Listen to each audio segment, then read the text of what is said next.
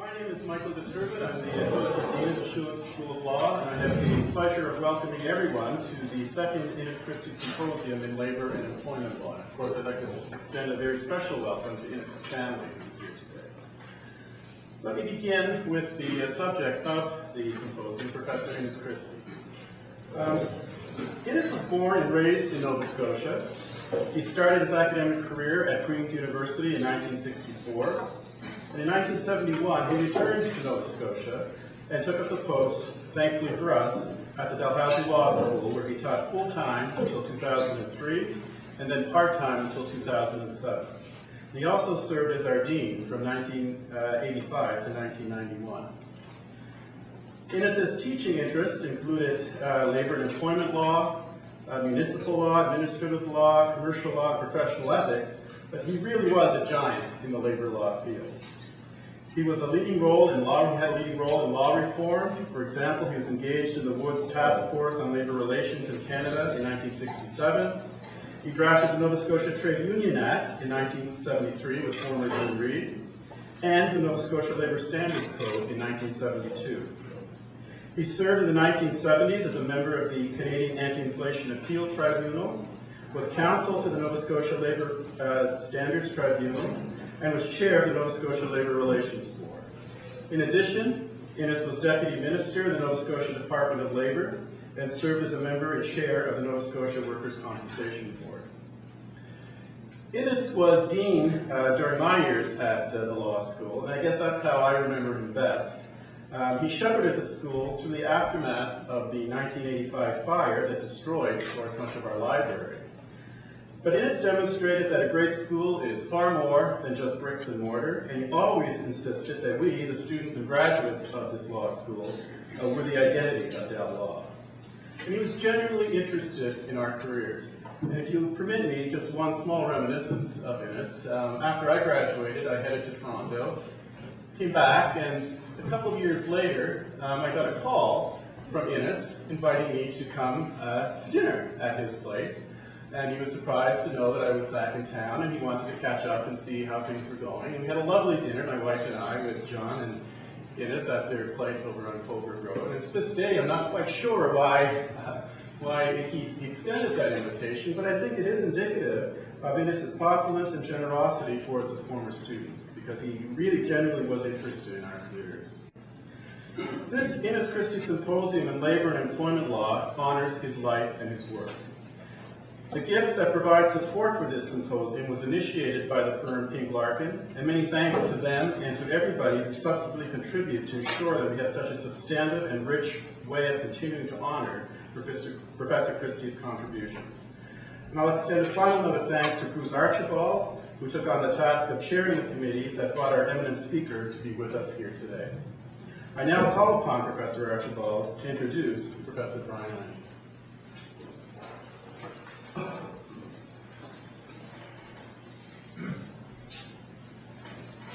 Well, it's a great pleasure for me to introduce my old friend, maybe I should say dear friend, not old, Brian Langille. And I think it's important for me to say something substantial about Brian's career, so that you just don't think that the invitation to Brian was simply a matter of cronyism. We have with us an extraordinary thinker in the area of labor law and employment law, and somebody who has a global reputation. And it's a wonderful thing that Brian comes from Truro, Nova Scotia, and that his brother and his sister-in-law are here, as well as his wife Cindy, who also comes from Truro. And Brian went to Acadia University in the late 60s, where you will be able to tell probably that he studied philosophy. He then came to Dalhousie Law School and graduated with that illustrious class of 1975, almost as illustrious as the previous year's graduating class, but that's another issue. And from that class, there graduated a number of labor lawyers who have gone on to really be leaders in the profession. And of course, they were under the mentorship of Innis Christie, which was a very demanding and exciting mentorship at the time. Innis had just come back to the law school, had drafted this new legislation, and we were all enthralled by the energy and capacity and good humor and yet demanding kind of things that he got out of his students. And Brian, of course, was one of them. After going to Oxford, where he continued his study in the area of labor and employment law, Brian came back here to teach in 1978, and we were lucky to have him on faculty until 1983, I think it was, when he was drawn away to the University of Toronto, where he's been ever since. And Brian began to make his mark early in his academic career, where he wrote this famous article about labor law being a subset of employment law, and began the thinking about a kind of unified field of labor market regulation that Innis had obviously instilled the idea through his tutorship, and Brian brought it to fruition, and it became the kind of conceptual way that the National Labor Law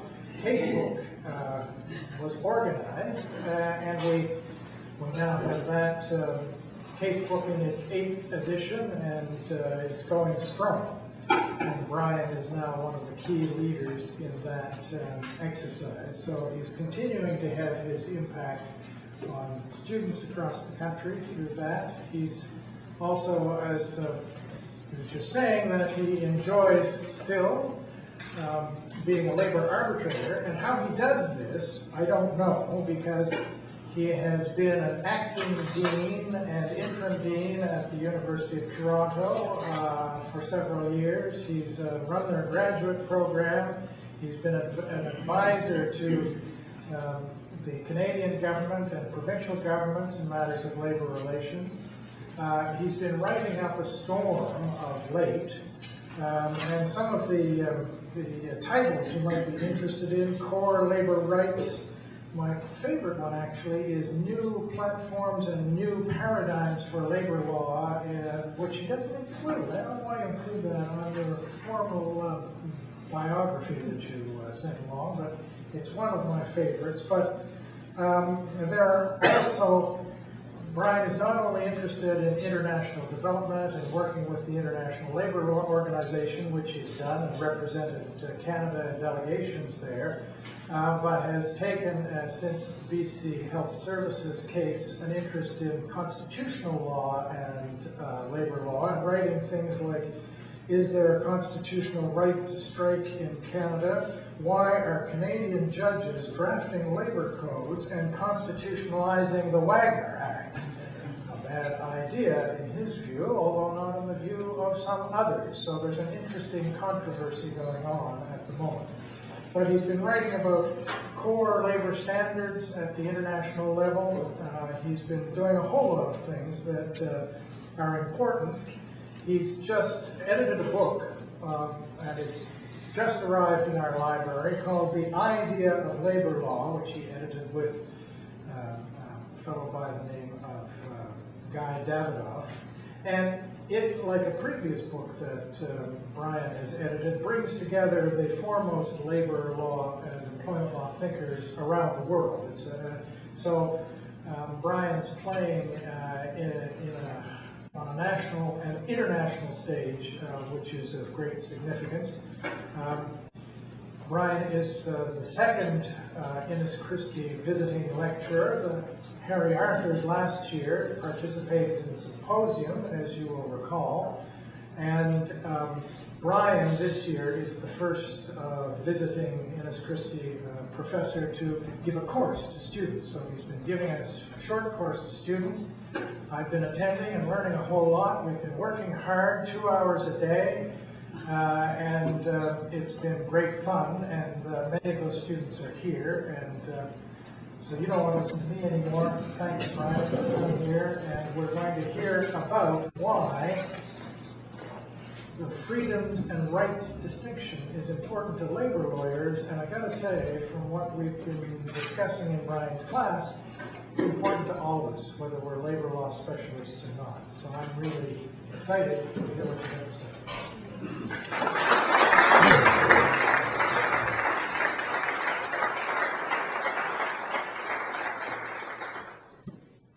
Thank you very much, Bruce, for that excessively kind introduction.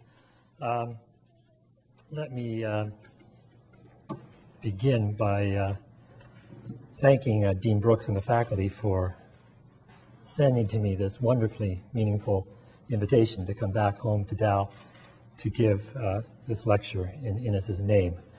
Let me say thanks too to the faculty and staff who've made my stay here both easy and warm. Thanks to Bruce for being a perfect host. Thanks to the members of my seminar, which Bruce just referred to, for giving me a lot of rope and daring to engage in the enterprise we're currently engaged in. I'm having a lot of fun, and they're here under duress, actually. This is part of the course. And let me finally say thanks to my brother Don and his wife Deb for putting us up and putting up with us during this more than a week-long stay here in Halifax. Now, Innis Christie was my teacher. He was my mentor, my colleague, and my greatest supporter. He was unrelentingly generous to me and on my behalf, even when I screwed up. He is the reason I am a labor lawyer, and he is the reason I am an academic. I am profoundly, as are many, in his eternal debt. It is one of the true honors, and I speak with deep sincerity here, of my life to be asked to give this lecture in his name. Now, a lot has been said, and said well, about the magnificent arc of Innis's career.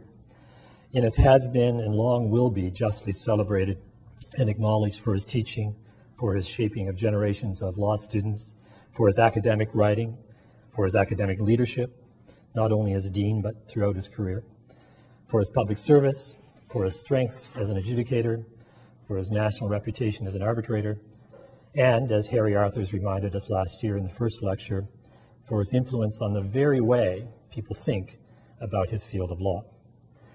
But at the core of all these accomplishments was the real person, Innis. He embodied all that our profession aspires to. He was smart, he was principled, he had great judgment, he worked hard, he asked a lot of himself, and he expected others to do the same. He was decent, he was humane, he was down to earth, he was competitive, and he liked to laugh. In a world which increasingly seems to have far too few of them, he was a real hero. Martin Luther King famously said on the Washington Mall that he had a dream of a day when people, quote, would not be judged by the color of their skin. Most people remember that. Sometimes they forget that Dr. King went on to say, but by the content of their character. Innis was a man of sterling character, and the example he set by simply being Innis, I believe, why we remember and honor him so. Innis showed that being a wonderful person was not simply compatible with a great career in law, but essential to it. Now, in this lecture in Innis's honor, I've made the decision, risky, to make an argument. It's an argument I hope that Innis would have liked. I'm not sure he would have agreed with it, but I like to think that he would have liked the cut of its jib. I think this because the argument is a bit old-fashioned, because it tries to take legal thinking seriously on its own terms, because its theory is close to the ground and is actually found in some very simple first-year law school type ideas, because some fundamental labor issues are at stake, and because it claims that what is at stake is important for all Canadians, not just Canadian workers. I also like to think that Innis would have liked the cut of its jib because it is somewhat contrarian. It goes against the grain of much current thought in some pretty high places, like the Supreme Court of Canada. The fact that powerful people in high places say things does not make them true. I know that's a view that Innis shared. Finally, I like to think Innis would have liked the cut of its jib because the argument is made in the faith that clear thinking will, in the end, win out. Now, Innis was not naive. He did not think that clear thinking was all we required in order to make the world a better place. But he understood deeply that without clear thinking, nothing worthwhile will come our way. Now, before I make the argument in a number of steps, a word about what the argument is about and where it is going and why I think it is important.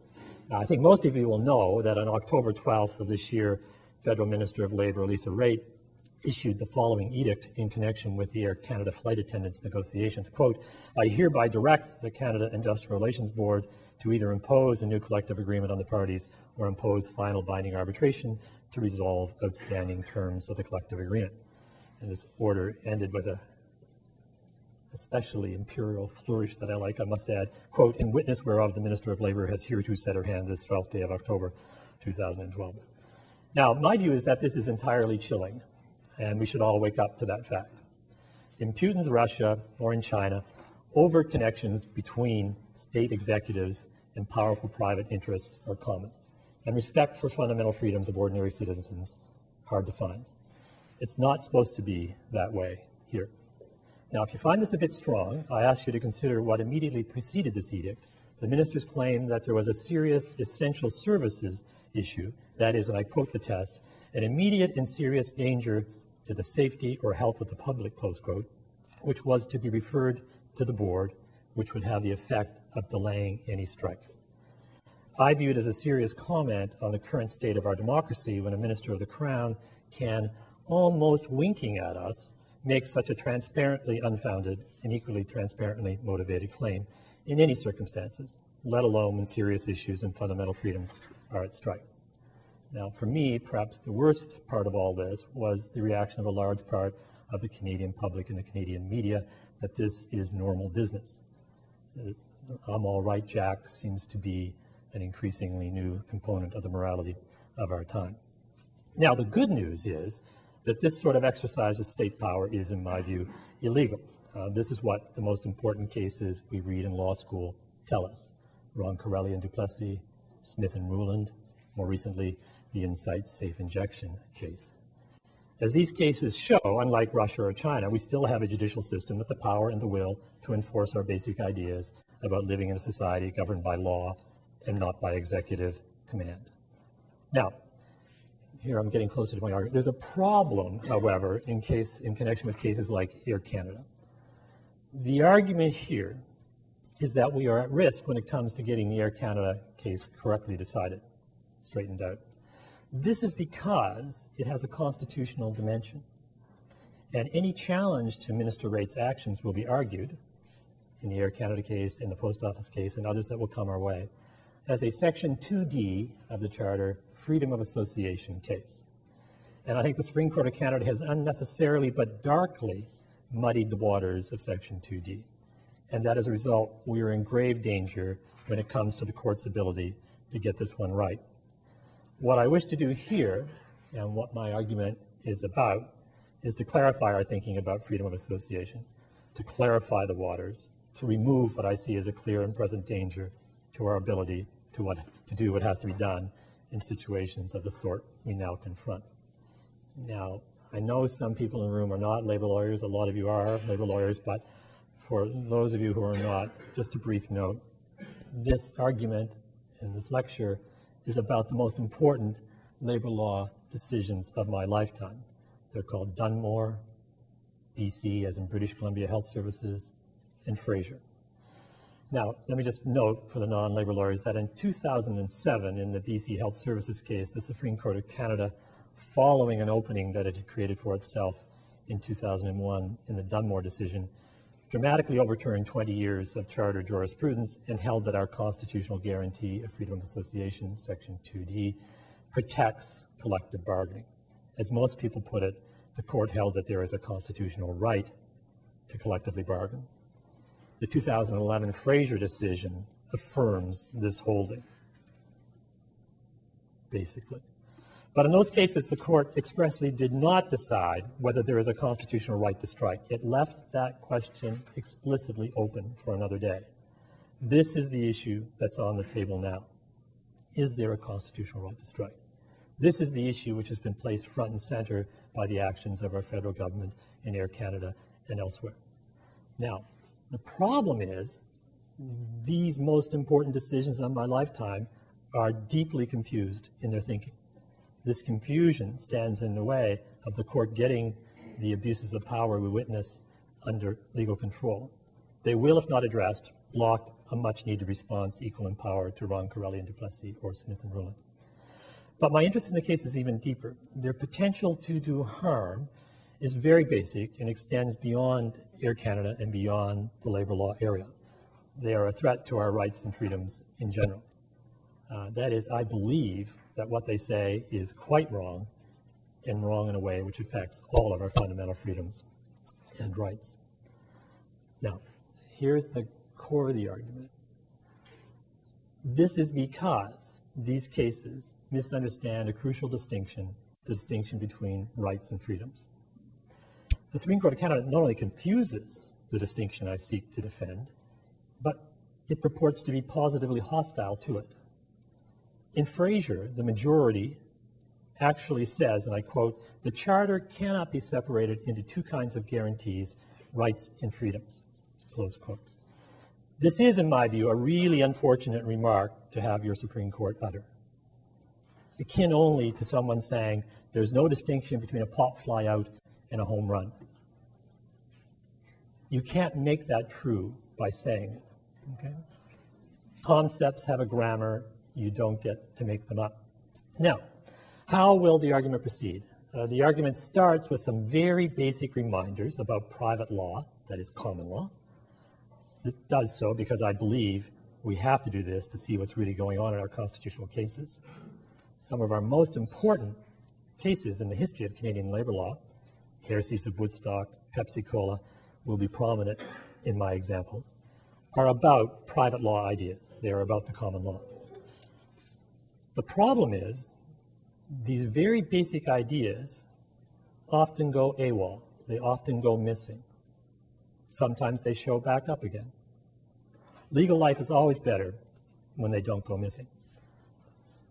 Now, after having talked about the common law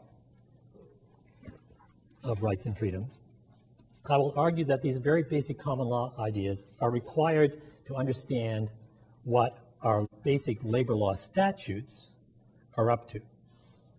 In order to understand what the Nova Scotia Trade Union Act actually does, we have to start back with the world, the common law, and then we can see clearly what the statute is doing in terms of our basic ideas. Finally, I make the claim that our basic ideas not only make our common law and statutes clear, they are also required to make sense of all of our recent constitutional litigation regarding freedom of association. That is, we need these basic ideas to see what's really going on in Dunmore, BC Health, and Fraser. Now, my argument, it should be plain by now, is that we will never be able to understand what is so dangerously wrong with the Fraser case and never be in a position to right the wrongs of Air Canada without our basic ideas coming home and shedding their light on these most important cases. So the argument goes in a number of steps, but it basically goes common law, statute law, constitutional law. Okay. Here are the basic ideas which often go missing. The first is this. It is the distinction between rights and freedoms. There is, in spite of what the Supreme Court says, a basic distinction between freedoms and rights. It is this. Rights have to do with what I can demand that you do. Pay me $1,000 because I've got a court order telling you to do that. Or not do, not assault me. Rights are about what I can demand that you do or not do. Freedoms are about what I can do. In some deep sense, they have nothing to do with you. Okay? Freedoms are about what I am free to do or not do, to speak or not, to think this or not this, to join a union or not, to worship a god or not. That's what freedoms are about. It makes no sense, therefore, it's a bit of conceptual confusion for anyone to say, quote, I have a right to free speech, close quote. I do not have a right to free speech. Right? I have the freedom to speak. That's the distinction I'm after. Now, you're saying, oh my God, this is crazy. Everybody says that all the time. How is this possible? People do say it all the time. Normal non-lawyers say it, lawyers say it, judges say it, the Supreme Court of Canada says it. I find myself slipping into it from time to time. It's a natural way to speak, to say I have a right to free speech. Why? If it's conceptual nonsense, why do people speak this way? Well, I see it as follows. We may understand why people make this way of speaking ordinary, but not excuse it by the fact that my freedom of speech, for example, is in fact protected by what I will call, and others have called, a perimeter of what are precisely and accurately called rights. So, you cannot put your hand over my mouth to stop me exercising my freedom to speak. Or, you cannot send a bunch of thugs around to beat me up to stop me joining a union. Those would be torts. Those would be assaults.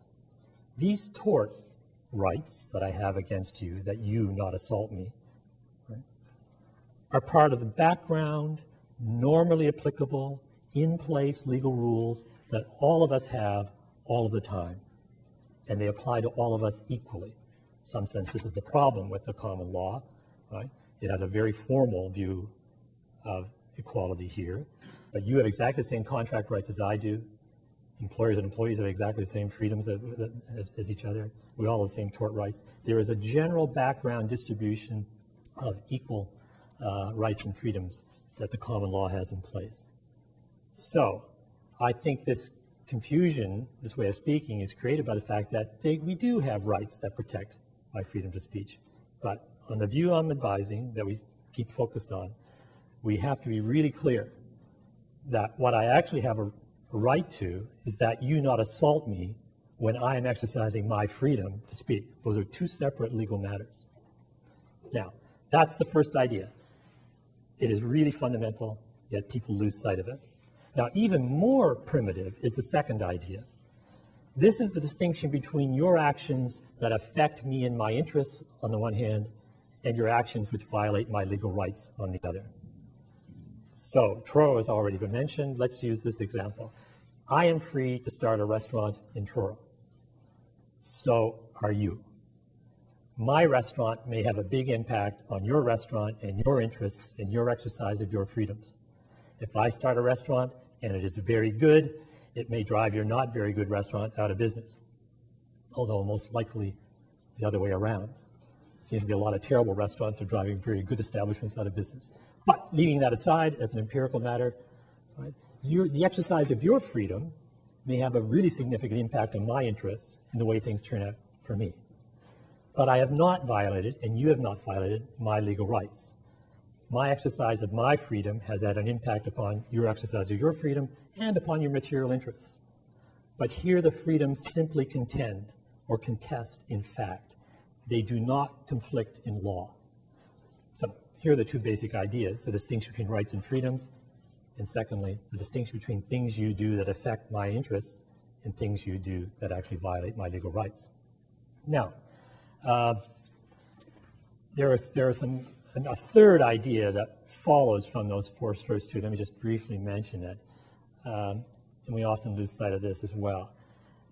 It follows from these two ideas, which often go missing, that we cannot even get into court, and we have no worries about a judge trying to balance the exercise of our freedoms. The idea of a judge weighing up our interests is foreign to our understanding of freedoms. We do not want, and we do not expect, a judge to weigh up which of the two competing restaurants in Truro deserves to win. But so too, if you violate my rights, then there is also no balancing. We do not want, and we do not get judges saying things like, quote, yes, the defendants burned down your restaurant, but you must understand they had vital interests at stake. Right? They have rent to pay, they have a payroll, they have 3 kids in college. So I really have to take their interests into account and balance them with yours. We don't get that. We don't want that. That is absolutely, fundamentally, legally bad thinking to even entertain the idea of a judge balancing contending freedoms. Okay? And if we have a violation of right, we don't get balancing either. We simply go from the violation of the right to a vindication of it, unmediated by any balancing or proportionality type test. Now, let me give you an example of the lost ideas in action, or the lost ideas not in action, or ideas lost in action. I'm not sure what the right way of actually putting this is. And it is the famous 1963 Ontario Court of Appeal decision in Heresies of Woodstock. Every labor lawyer knows this by heart almost.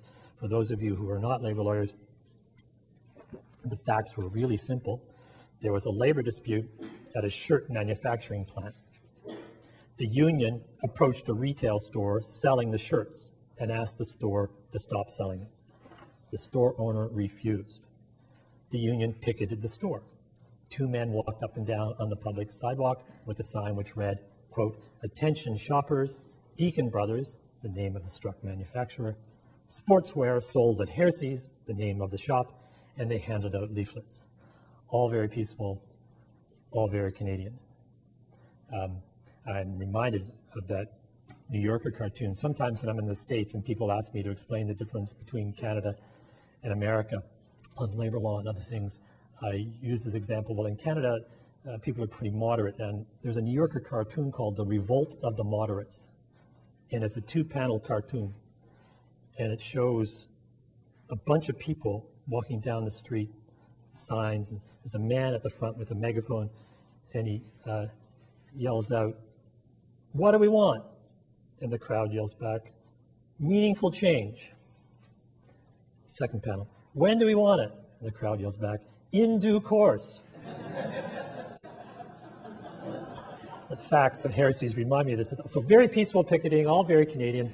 Now, back to here. The Ontario Court of Appeal went on to make a mess of the analysis of some economic torts, especially inducing breach of contract. And let me just interject to say this is the kind of sloppy thinking that Innis was an expert at exposing.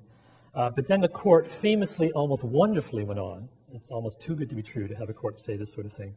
The following, quote, "But even assuming that the picketing carried on by the union was lawful in the sense that it was merely peaceful picketing for the purposes of only communicating information, I think it should be restrained." It's a nice empirical flourish. "The store owner has a right lawfully to engage in its business of retailing merchandise to the public. Therefore, the right, if there be such a right, of the union to engage in picketing of the store owner's premises must give way to the store owner's right, because the latter is a right far more fundamental and of far greater importance." Now, here's the immediate payoff. That is just legal nonsense, and we have just reviewed the reasons why, right?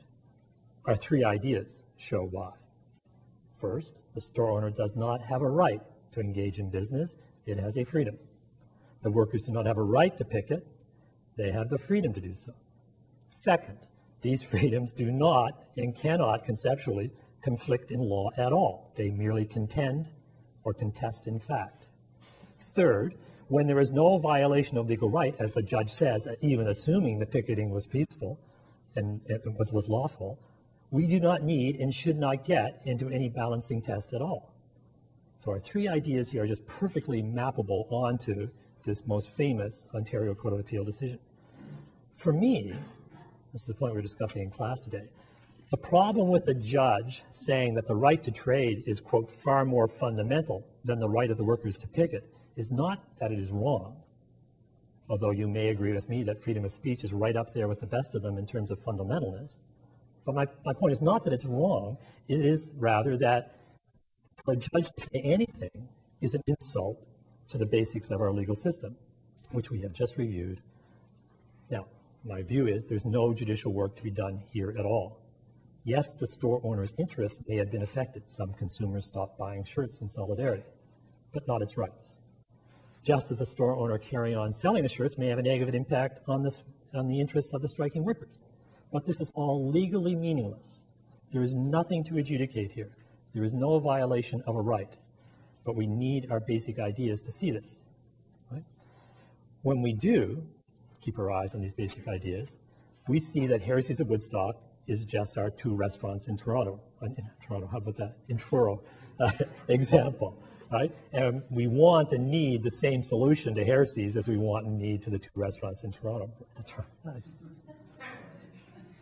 I've been away for almost 30 years. It's hard to get back in the Toronto groove. Now, here's the partially good news, I think. Sometimes our lost ideas, like prodigal sons, find their way home, as they did in Canada in 2002 in the Supreme Court of Canada decision in Pepsi-Cola. In that case, heresies of Woodstock was relegated to the legal scrap heap. Pepsi is a beautiful decision. Why? Because it keeps its eye on the ball of these 3 basic legal ideas and gets them right. The facts were essentially identical to heresies: striking workers from a Pepsi plant, picketed retail stores, selling Pepsi products. But the approach, and the employer complains, seeks an injunction relying on heresies of Woodstock. But the approach taken in Pepsi is exactly the opposite of that taken in heresies, and explicitly so. It is an approach that goes back to our legal basics and gets them right. The lost ideas find their way home. The Supreme Court said the correct approach was to hold that picketing, even secondary, is to be permitted unless it involves a legal wrong, a violation of a right, a tort, or a crime. This is, as we have seen, surely correct. There is no need for balancing, for a court or anyone else other than the parties and the consumers being appealed to here to make a decision about how to respond, confronted with this contest of freedoms, to try to balance these freedoms is an affront to the very idea of freedom. Now, that's the end of the common law story. I'm about to make the move from common law to statutes, and the plea here is, the idea here is, these really simple ideas that we've been discussing, that went missing in heresies but came home in Pepsi, are really important to understand what statutes like the Nova Scotia Trade Union Act are all about. Now, many people in this room live with the Nova Scotia Trade Union Act on a daily basis. They know it off by heart. I think what I'm going to say, though, may be something that people haven't thought about in at least a little while. Let me start by saying this. So, at common law, there is a common law of freedom of association. We've just seen it. I'm free to speak at common law. That's protected by a perimeter of tort rights. I'm free to associate with you at common law. That's protected by a perimeter of tort rights. That perimeter of background rights protects my exercise of the freedom against other private actors. So if the employer sends around a bunch of goons to beat me up because I want to join a union, right, that's a tort that protects my exercise of my freedom to associate with other workers. But sometimes we as a society make the decision that we need to do more than protect basic freedoms to speak, to associate, and so on, with more than just the normally in place background set of rights and freedoms that we all share all the time. Sometimes we construct what I believe are properly called derivative rights, that is, rights derived from the freedom for the purpose of protecting the exercise of the freedom. That is, sometimes we interfere with the freedoms of others in order to protect workers' freedoms to associate. We alter the background rules. We trade freedom for freedom. Labor lawyers are very, very familiar with this move. It's what the Nova Scotia Trade Union Act or the Ontario Labour Relations Act is all about. It's all about reallocating, rejigging, right? The neutral, in place, everybody has an all-time background set of rights and freedoms. Now, we alter the background rules. Now, the foundational section of the Ontario Labour Relations Act is Section 5, which has the beauty of being correctly worded. It says, every person is free to join a trade union of the person's own choice and to participate in its lawful activities. That is what the statute is all about. It's about that freedom. Okay? It doesn't care how you exercise that freedom. It doesn't care whether you join a union or not join a union. What it's about is the freedom to choose either way. Okay? And it actually uses the word free, which is really, really important. I tell my students in labor law, that's what the statute is all about. The rest is just detail protecting Section 5. Now, if all we had was Section 5, we would have the normally in place perimeter of tort rights. You can't send a bunch of thugs around to beat me up because that would be an assault. perimeter protection around the freedom, right? But that's not all there is.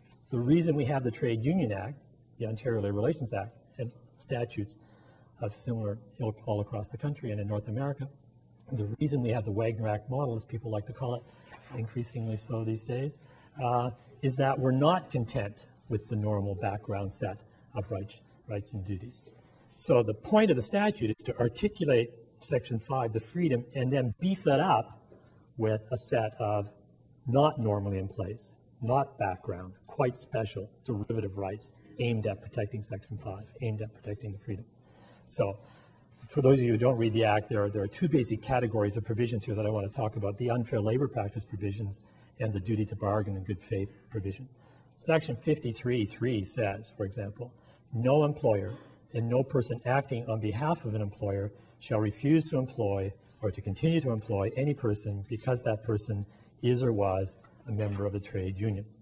I won't take you through the other provisions, but there are other unfair labor practice provisions aimed at protecting the freedom, and then there is the duty to bargain in good faith. All of these provisions, the structure of these provisions, is to alter the background rules. These provisions are not part of the normal background primitive rights, which happen to protect our freedom of associate. These provisions construct very specific right-duty relationships which are not part of the normal set of rules applying to all citizens. They are rights and duties created specifically to protect this freedom for this particular group, employees, for a particular purpose, associating. They are rights, which are properly called derivative rights. They are derived from, because they are necessary to, the exercise of the freedom to associate. Now, most of this is pretty simple labor law, but for those of you who don't think about this all the time, here's just one concrete example of how these provision works. I just read you Section 53(3), no employer can fire you because you've joined a union. Without 53(3), at common law, an employer can fire you for joining a union, right? Without 53(3), an employer is free to dismiss with reasonable notice an employee who joins a union, or not to hire such a person. This is just the basic common law idea of freedom of contract. It's the Supreme Court of Canada in Christie and York.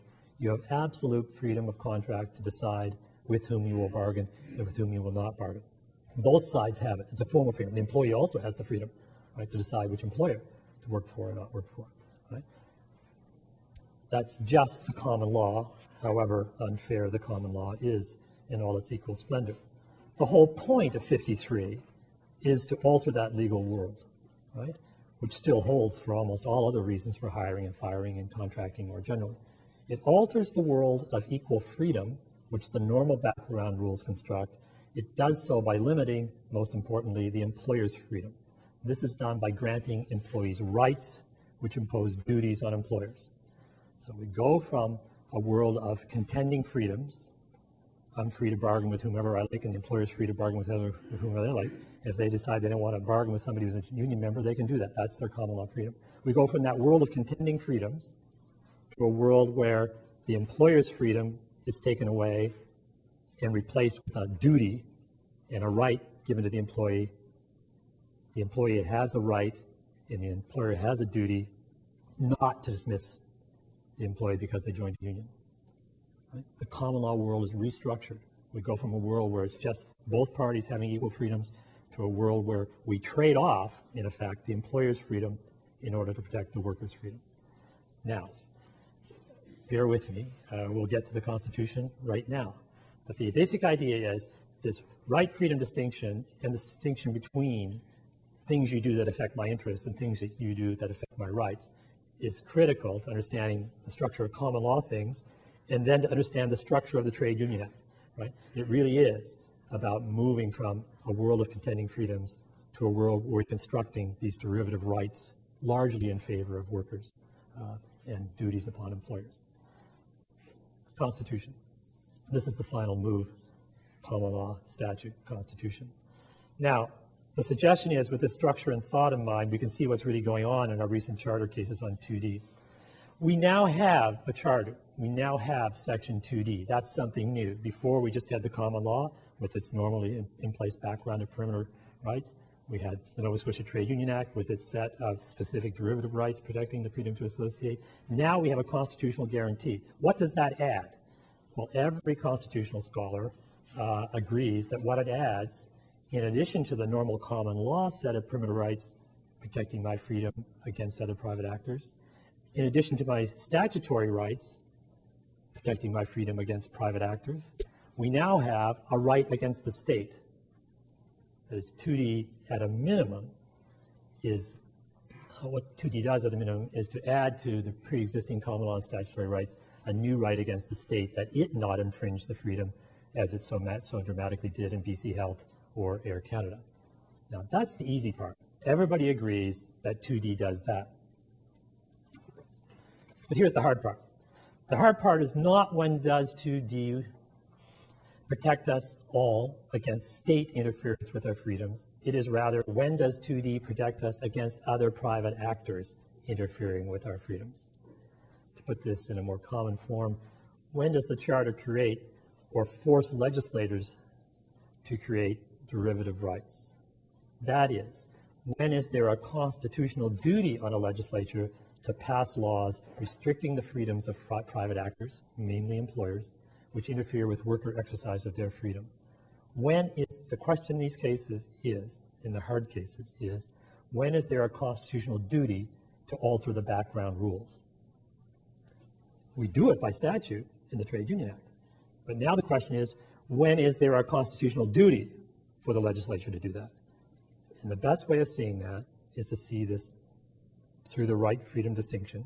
When is there a constitutional duty to interfere with the contest of freedoms normally in place, impose right-duty relationships, mainly on employers? Right? When must the state do that because 2D says there is a freedom to associate? That's the hard case. Why is it hard? Because we actually are trading freedom for freedom. We're actually saying there's a constitutional duty to interfere with one set of private actors' freedom in order to protect another set of private actors' freedom. That's what makes these cases tough cases. So, to come to the cases, the question in Dunmore was the state obligated by Section 2D of the Charter to create for agricultural workers Section 53.3 and 53.1 type derivative unfair labor practice rights against private actors, i.e. employers? Right?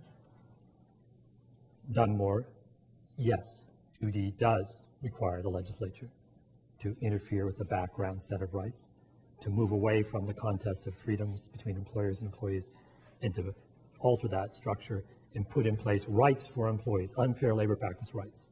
Right? It's quite I think it's quite important to see exactly what's going on in Dunmore. The questions in BC Health were first, did the state, not private actors, not employers in the agricultural industry, but the state, violate worker freedom of association by tearing up collective agreements and forbidding future negotiation? Answer, yes. Second question in BC Health, whether 2D required the creation of Section 35 type derivative duty to bargain rights against private actors, i.e. employers? Answer, yes. So what's being put in place in Dunmore is the unfair labor practice provisions now are constitutionally demanded. In BC Health, duty to bargain is now constitutionally demanded. What I'm trying to make clear is the structure of that demand, that what's happening here is the Constitution, according to these cases, is demanding that the legislature alter the normally in place background rules contending freedoms, right, and substitute, rejig those contending freedoms by putting in place these right-duty relationships, these derivative rights, in order to protect the workers' freedoms. Now, the question in Fraser was whether the state was constitutionally obligated by 2D to create all of the other derivative rights and duties of the Ontario Labour Relations Act in that case, all the other rights and duties in the Wagner Act model beyond 53, beyond 35, such as exclusivity, the right to arbitrate, and so on and so forth. Answer at the Ontario Court of Appeal, yes. At the Supreme Court of Canada, no. Now, here's the point of all this slog through right, freedom, interest, right stuff. Here's the payoff. I think we're now in a position to see the really big problem that we're left with after Fraser. Dunmore and Fraser really are derivative rights cases. The claim really is that 2D obligates the government to alter the background rules and create legislative derivative rights for these employees with correlative duties on employers, right? 2D really requires the state to rejig the background rules in order to protect the employee's freedom. But BC Health, like the trilogy before it, or now the Air Canada case or the Canada Post case, is not a derivative right case. Right? The claimants are not alleging that the state had a duty to intervene to alter the normal background rules governing the rights and freedoms of other private actors. They're not cases about private actors at all. The complainants in those cases were complaining that the state ran over their freedoms, not some other private actor. This is a very important distinction. Now, so what I'm saying is these are just two different categories of cases. Dunmore, Fraser, that's the agricultural worker cases. BC Health, Air Canada, Canada Post. Right? Why is it important? Because it's fundamental. Now, the language I use to capture this distinction is the following.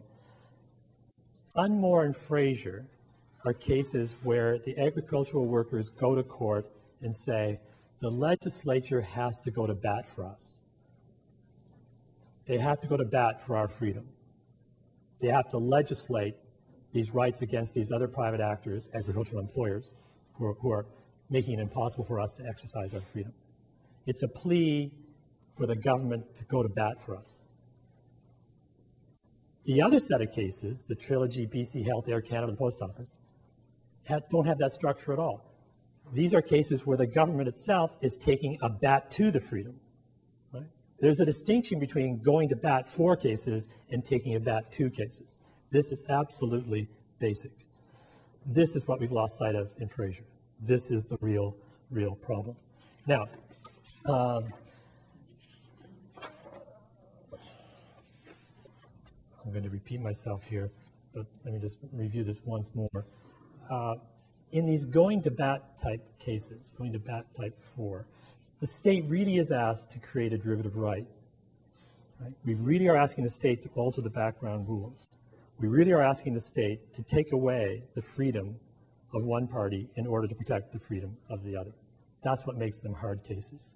In those cases, we need a test which marks off the sort of circumstance where we should do that from the rest of the world where freedoms are merely left to compete. We need an answer to the question, why is the freedom of this person to be altered via the imposition of a duty upon them, granting a right to the employee to be altered? Why is there a positive duty to legislate here and not elsewhere? Why is the normal constitutional default rule that the only obligation on the state is to respect the freedom, not protect it, not sufficient? Now, here's a puzzle for labor lawyers. Right? We've been doing this so long in our statutes that we're so used to having the Nova Scotia Trade Union Act that we've actually lost sight of the structure of what's going on here. But statutorily, we all know that for a very long time we've had an answer to those questions because we say to each other, the reason we alter the normal background set of rights and freedoms, the reason we create these derivative rights, the reason we trade off freedom for freedom is because of inequality of bargaining power. That in the absence of these derivative rights, if employees are just left with their normal common law set of freedoms and rights, this perimeter of rights, they will never actually get to exercise their freedom to associate. Now, that seems to be the sort of test articulated in Dunmore and Fraser for our constitutional law. Only the test there is extremely stringent. Right? You can get it statutorily by meeting this inequality of bargaining power test, but statutorily, only very bad, I was going to say constitutionally, only very badly off workers, the especially badly off agricultural workers, get the benefit of the constitutional obligation to create the derivative rights. RCMP officers don't get it. Michelin workers would not get it. Even Walmart workers won't get it. Only terrifically badly off agricultural workers get the constitutional get the Constitution to kick in for them, go to bat for them.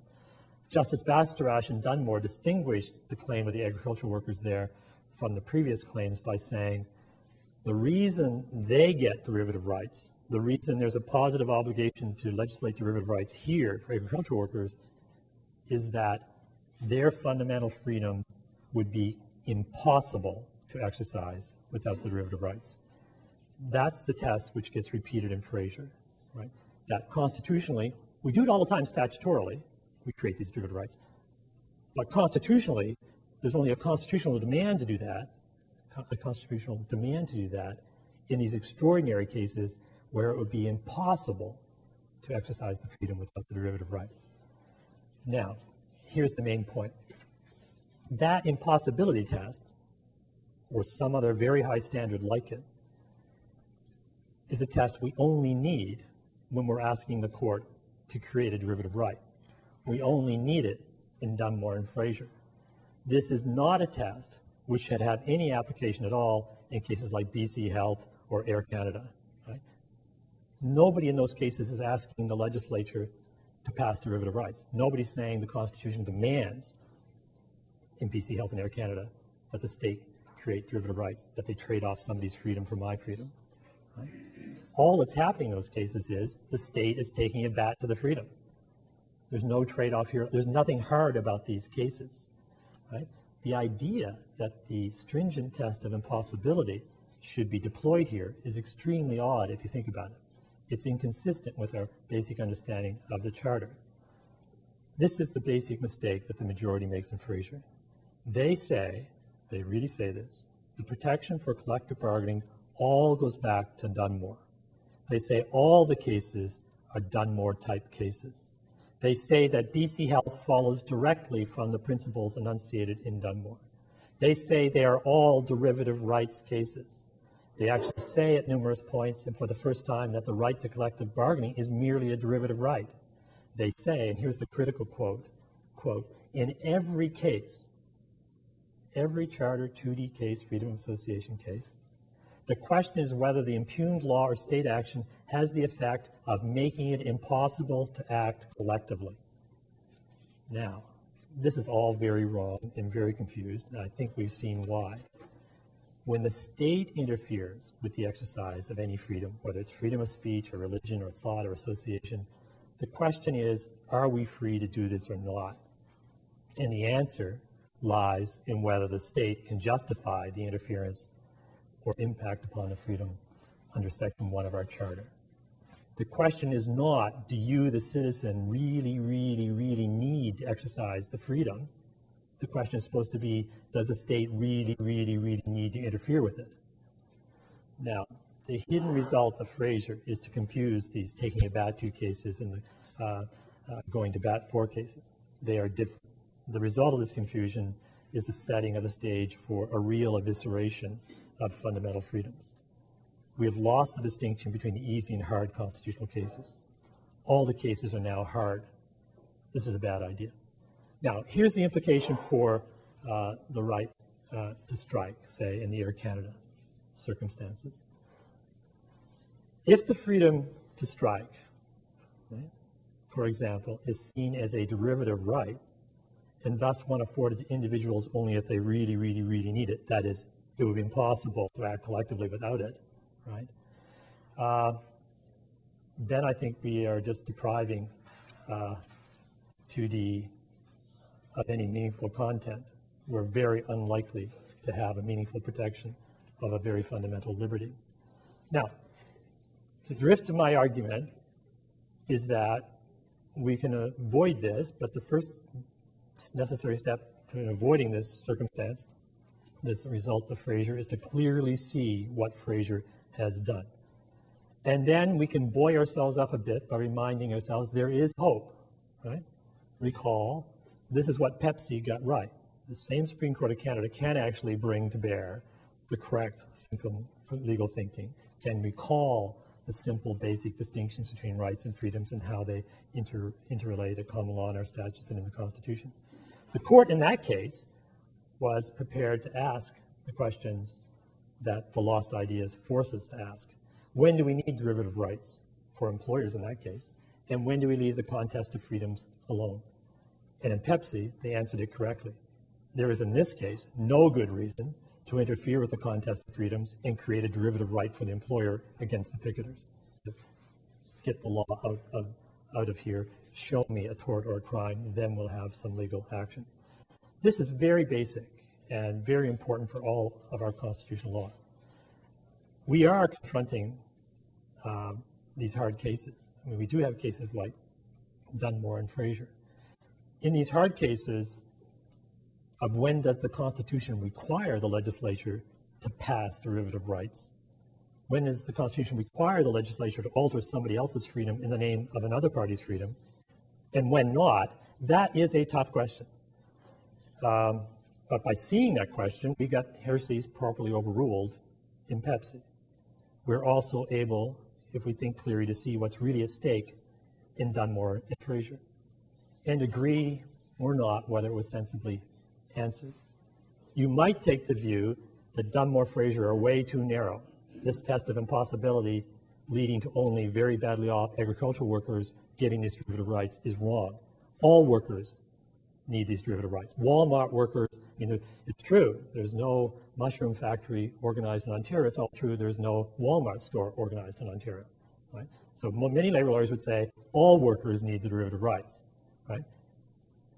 Others might take the view of Justice Rothstein's dissent and say, and I think that's what he's saying, but it's unclear, we should never do this. We should never use 2D to take away somebody's freedom to create a derivative right in order to protect somebody else's freedom. That's just to misunderstand the concept of a fundamental freedom. Constitutions don't do that, right? Well, we could disagree about that, and I think we will be disagreeing about it for quite a long time. But the point I'm making is those disagreements are pertinent only to Dunmore, Fraser type cases, only to cases where we actually are asking the court to create derivative rights, to alter the background rules, to trade off one person's freedom for another, essentially to take away the employer's freedom and replace it with a right in favor of the employee. Right? My point is, we are nowhere near those hard questions, and we should be nowhere near a test of impossibility when we aren't asking the court to create a derivative right, where there's no private actor whose freedom is being traded off in sight at all. So in Air Canada, in BC Health, we just have the unedifying circumstance of the state taking a bat to the freedom. And I always thought, and I think most constitutional lawyers always thought, that when the state does that, they face a heavy onus. Not the victim, but the perpetrator faces a heavy onus to prove that, yes, we are taking a bat to your freedom, but it's justified under our Section 1 test of the Charter. We got that completely backward. What Fraser is saying is there's no distinction between derivative right cases. There's no distinction in the other cases, no distinction between taking a bat to and going to bat for. And that's what really, really worries me. My view is that we are all interested in freedom, real freedom. In some extraordinary circumstances, agricultural workers, that the Constitution requires the alteration of the normal and formally equal distribution of legal freedoms of others in the name of protecting their legal freedom. We have a stringent test in these going to bat for freedom type cases. But there the issue really is freedom for freedom, and the claiming party must meet a strict test, i.e. offer a very powerful justification for the trade-off of the other person's freedom for theirs. The party arguing for a limit on freedom of others meets a high hurdle. But because freedom is what is important, we also never let the state simply take away the freedoms of Canadians for reasons of inconvenience, ideology, or anything else. In these taking a bat to the freedom cases, the test cannot be one with the heavy onus on the citizen, but rather on the state, that is, the party seeking to limit the freedom. Fraser gets this very wrong. So my view is we used to have two categories of cases, easy and hard. They're all now hard. That's not good. It's not good for people interested in protecting their freedoms. Now, in preparing for this visit back home to Dal, I was leafing through Innis's book based upon his Cambridge thesis, The Liability of Strikers in the Law of Tort. And at the very end of that book, in fact, in the very last sentence, Innis makes a point, which I like to think I'm trying to make here.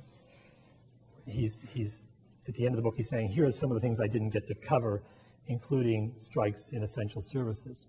and he wrote, and I quote, "These are matters which are beyond the scope of this book.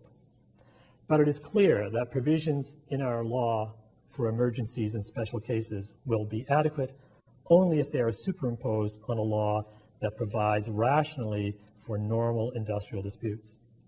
Close quote. Now, that's what I'm pleading for. Rationality, clear thinking, all in the name of protecting fundamental freedoms. And the reason I wanted to speak about this tonight is that I think the Supreme Court of Canada is making it really difficult for us to think rationally in these important type of cases. That's my argument. Thanks for listening to it.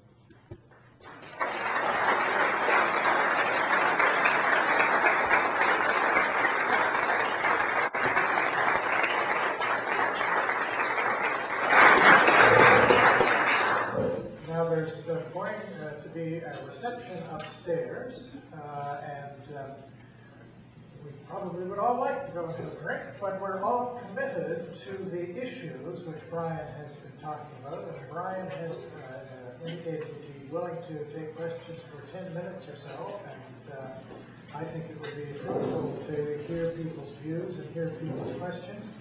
Do you want me to play referee, or are you willing to come up and play professor? You have to fly a question at them first, and then I'll come up. Is there Diane? Diane's sitting in the front seat where she always sits.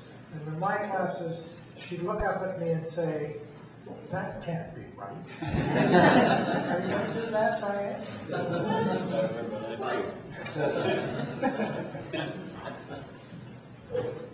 The Air Canada versus Canada Post case. When Canada Post is clearly an ability to challenge our constitutional basis legislation was passed.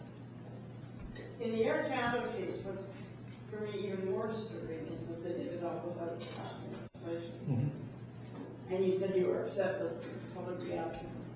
I thought the most outrageous reaction was that of the Canada Industrial Relations Board that didn't just say this is garbage, to say this was an example service. And on this point, Diane knows what she speaks for many reasons. She's a constitutional lawyer and a labor lawyer, but she also worked at the Canada Labor Relations Board. It's now the Canada Industrial Relations Board. It's changed its name, it's the same place, and in fact, I used to work there before you.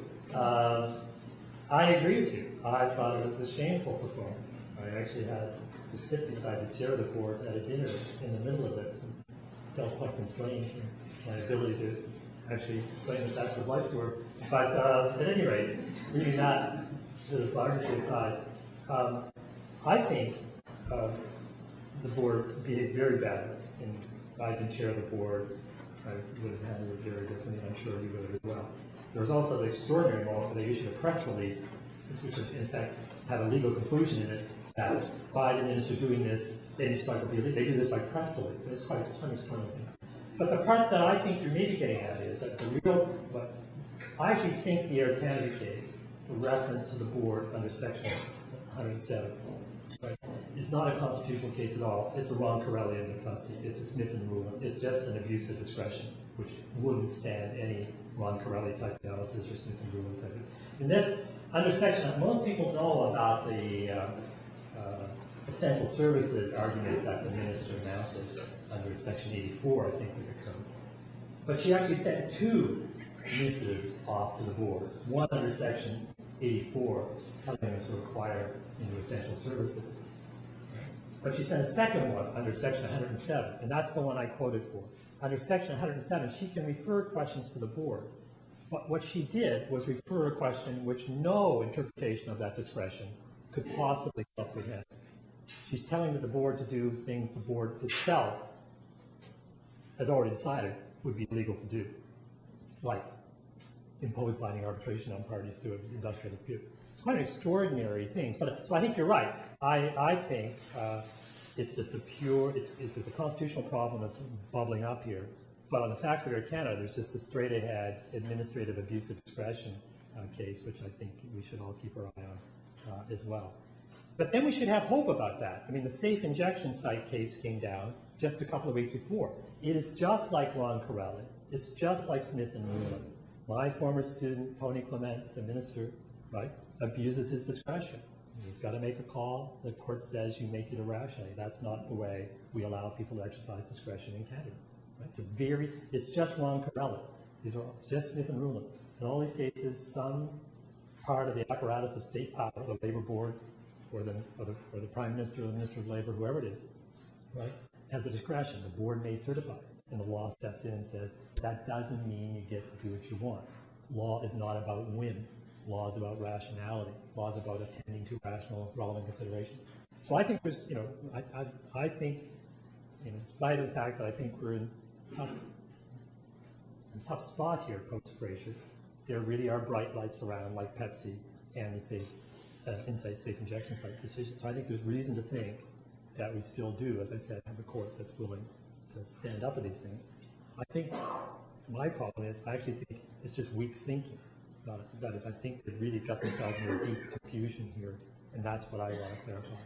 In the hope that if you could just see what's really going on, and it's very different in these two types of cases, we'll end up with two different tests for these two different cases, a test appropriate to each, not one test which is appropriate on one side, but totally inappropriate on the other.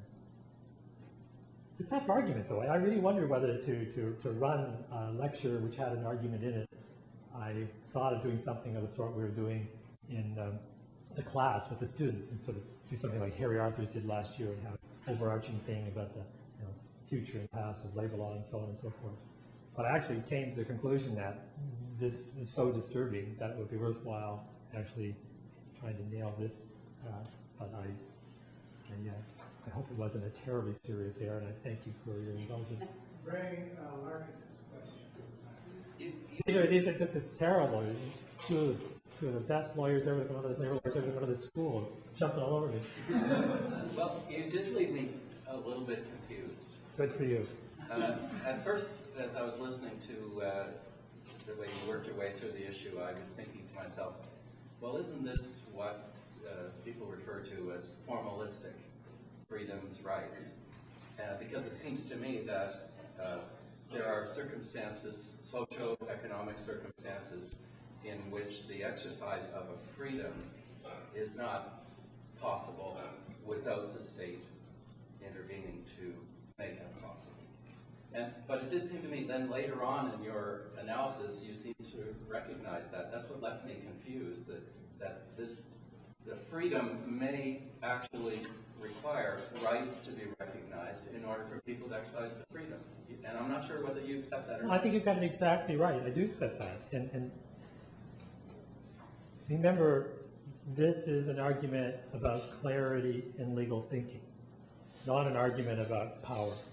It's not a political science argument. It's not an industrial relations argument. It's not a sociological argument. It's not an argument about making a more productive Canada or anything like that. I'm really trying to lay bare the architecture of thought which is in play, which is at stake, which is actually being fiddled around with when we make those judgments that you point to.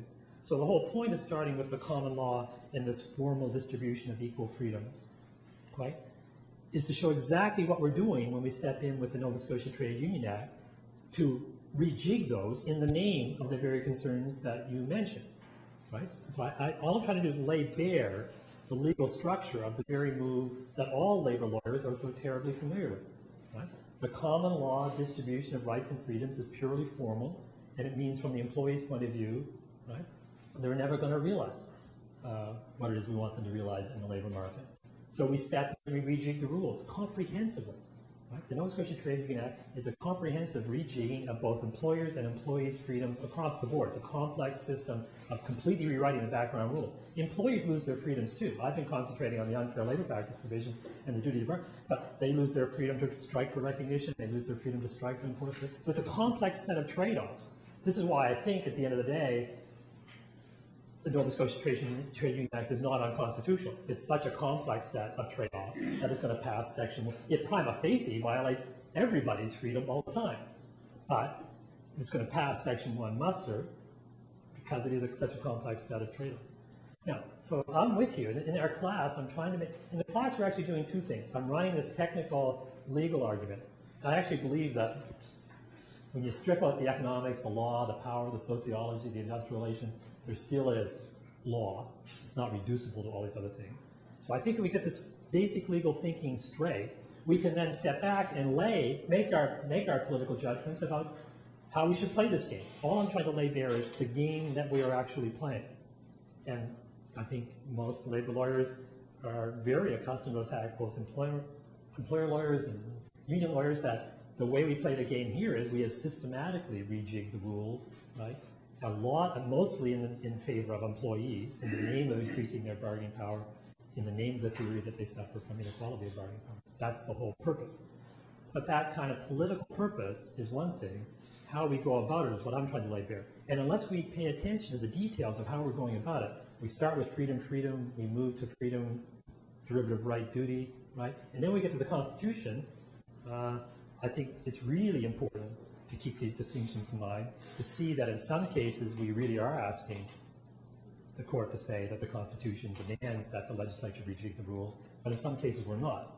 Right? So it's just freedom straight out, no derivative right being asked for at all. So, and the cost of not being analytically clear is the confusion we get in Fraser. They're so muddled. I mean, they still believe there's a thing between collective and individual rights. There's a confusion upon confusion upon confusion up there. And all I'm trying to do is clear it out of the way and say, look, these cases look like this. These other cases look like that. They are not the same thing. They do not all come from Dunbar. They are not all derivative right cases.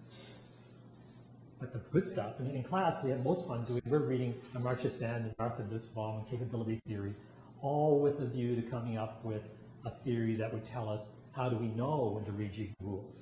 And my view is the old theory that it's all about inequality of bargaining power, feeling sorry for the weaker party. That's an inadequate theory. We can have a much more robust theory about why we have the Nova Scotia Trade Union Act or the Human Rights Code or the Employment Standards Act. So in the class, we're actually doing both of these things. We're trying to run the technical, lay bare the architecture, the argument stuff, and then lay on top of it the normative stuff that would tell us how to play within that system.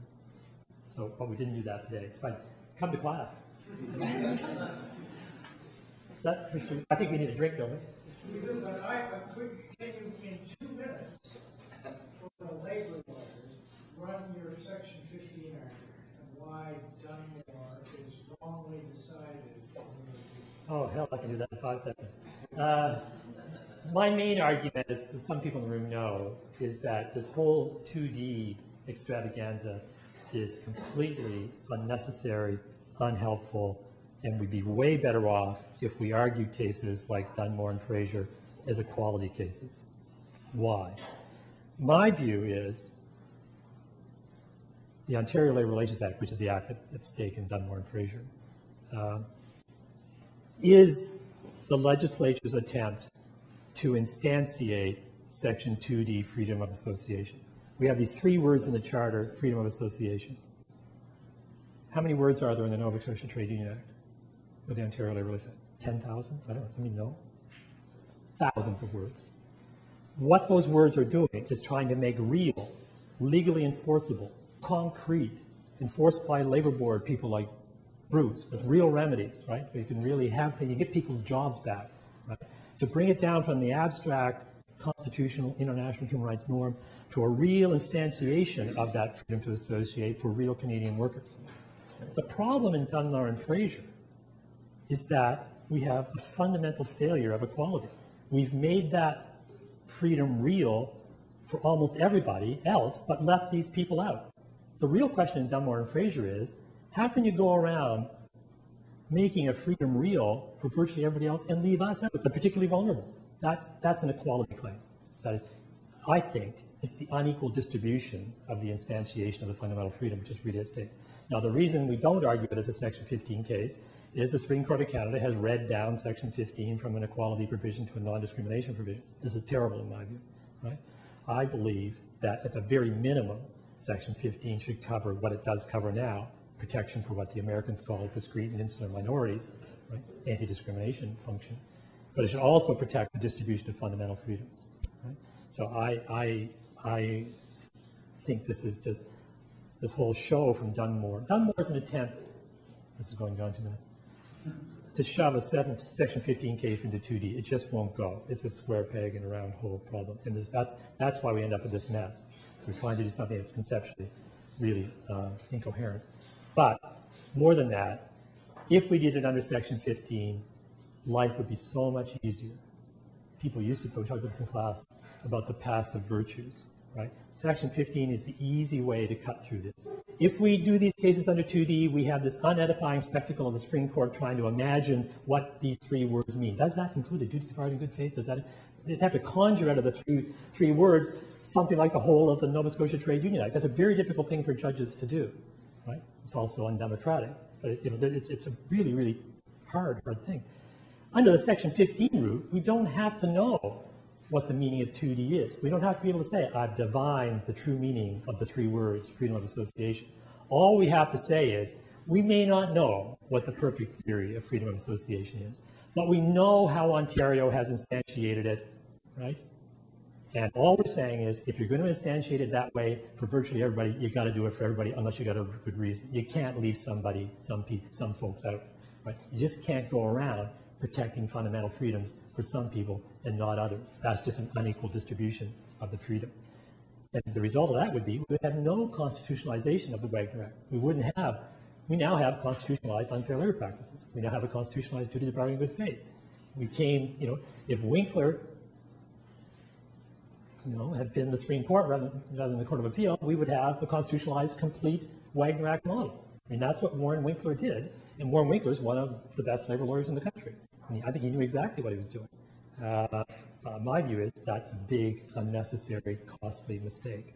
And I think for people like you, Ray, and union side people who have to litigate these things, the court has now created an enormous barrier for you, right? Because they now see this constitutionalizing of the Wagner Act model problem as a real problem. So every time you go up now and ask for something, right to strike is going to be next, you're going to be fighting an unnecessary demon and then going up an unnecessary hill, right, of constitutionalization of a particular model argument. Do it under Section 15, you're home and dry. You don't face that challenge at all. So I think it's got built-in headwinds for realization of the freedom, doing it under 2D. And then to make matters worse, we have Fraser, which just gets these two tests mixed up for these two very different types of cases. So not only do you face this specter that haunts these cases, you now have this impossibility hurdle you got to get over, right? That's a really, really bad situation to be in. It's a bad situation for our freedoms to be in, not just for you and your clients. But I mean, what's happening now is, right, they're saying anybody who brings a 2D claim has got to meet this impossibility. They have to prove that the state has made it impossible for you to associate. That's not the way it's supposed to be. It's supposed to be the other way around. The heavy onus is supposed to be on the state to say, we have a really good reason for interfering with your freedom. That's the normal structure of things.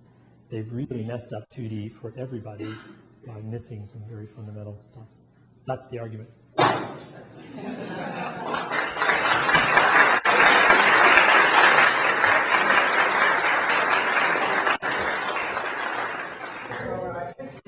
By your applause, probably said everything we need to say. It's certainly wonderful to have Brian back in town. He has no objection in speaking truth to power. I was at a conference where Beverly McLaughlin was the keynote speaker, and just after BC Health was decided, and Brian very carefully, politely, but pointedly in his presentation the next morning where she was present, told her why the Supreme Court had got it all wrong. And I look forward to reading the version which I hope he will provide so that we can publish it in the Dalhousie Law Journal of the written product, so that we can study it with more care. I'd like to say as well that for those of you who attended the first conference last year, the first Christie Visiting Lecture Conference and Symposium, the Dalhousie Law Journal with those articles is going to be out very soon, and people who are attendees will receive a copy, as I understand it. So we're looking forward to that. And we're all looking forward to socializing and having a drink upstairs. And thanks to Elizabeth Sanford for organizing this event and making my job very simple. Thanks very much, and for organizing our reception upstairs too. Thank you.